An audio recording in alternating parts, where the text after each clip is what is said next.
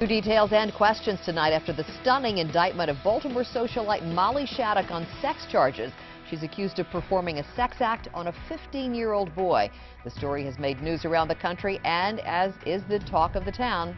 Good evening, everybody. I'm Donna Hamilton. And I'm Rod Daniels. The former Ravens cheerleader was indicted on 9 criminal charges. The 11 News I team broke the story, and we were the only station there when she appeared in a Delaware courtroom yesterday. Tonight, lead investigative reporter Jane Miller has new details and questions. She joins us live from the newsroom. Jane?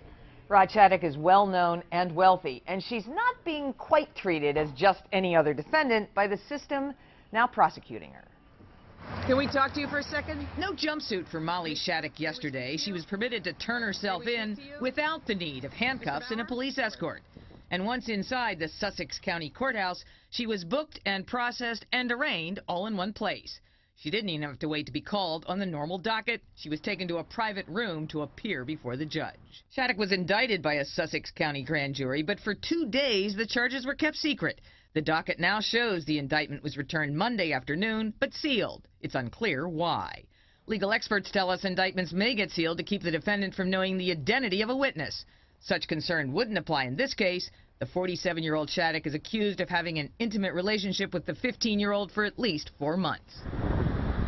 In Owings Mills, security now guards the McDonough private school campus. The headmaster yesterday told parents he's the one who tipped police when learning of the allegations involving Shattuck and one of its students. Shattuck is barred from visiting.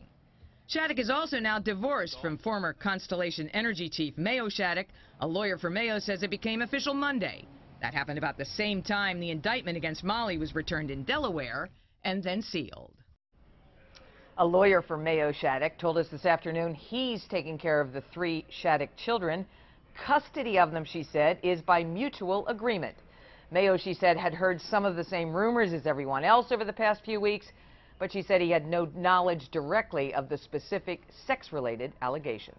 Reporting live tonight from the newsroom, I'm Jane Miller, WBAL-TV 11 News.